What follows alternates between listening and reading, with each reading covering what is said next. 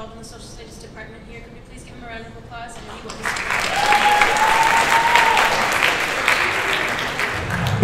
So when I first said I would speak, I immediately said, okay, what's the topic? They said an aha moment. I said, okay, well, if I'm going to go with the theme of my last speech, which some of you may have seen either here or on YouTube, where I told everybody they didn't have to go to college, which was really not what I told everyone, then, you know, everyone said, they expected something like counterintuitive or counter to the topic.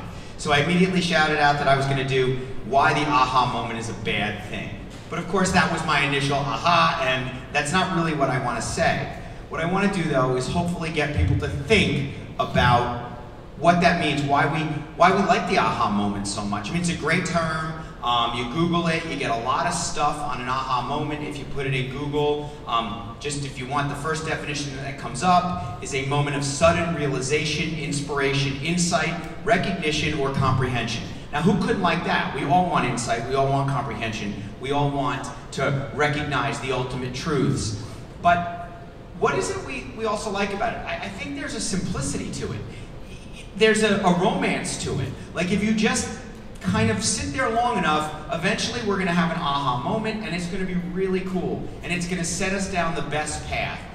It's going to be our moment where it's going to set us on down the yellow brick road, and that'll be good. And that's a great thing, and I think sometimes people have that. But I also think, in some ways, it represents what we really sometimes want that's not such a great idea, which is an absolute plan. I mean, it does go back to the idea, I said, you know, everyone wants to know, what am I going to study next year, and I have to have a plan. I have to know I know my job, I know what I'm going to be. And to me, at least, I could be wrong, an aha moment seems really final. It's like, this happened right now, it's going to set me on a path. You know, the idea that, a lot of people like to say that, you know, Bill Gates was like an overnight sensation. Meanwhile, you know, it was 10, 12 years. There's a famous line.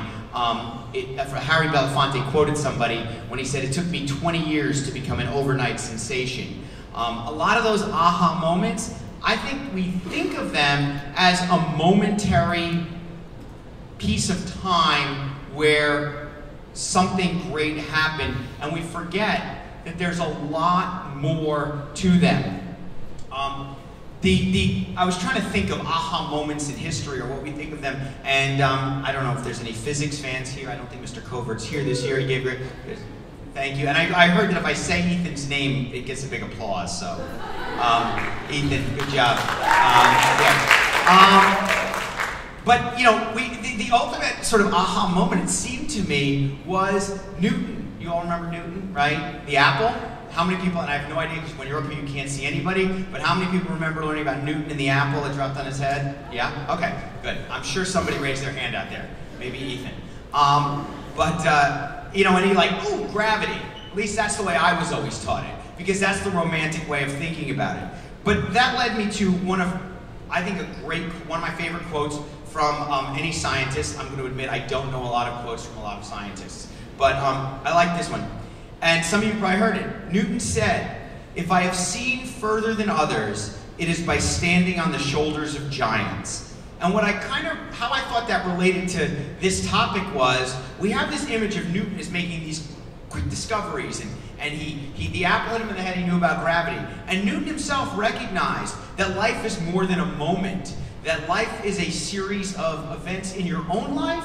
And as Newton was paying homage to the people who had come before him, who had moved him along. And obviously, Einstein doesn't happen without Newton. And so life is a series of events and a series of historical happenings that I think really, really have to be recognized, to me at least, as greater than the individual moments that they are. So I hope, as you go off, at least the students in here, go off next year, the year after, you will look for a whole series of moments. You'll be open to the fact that life is a long journey, and and the moments aren't stopping points, but they're just way stations on the way to the next great moment.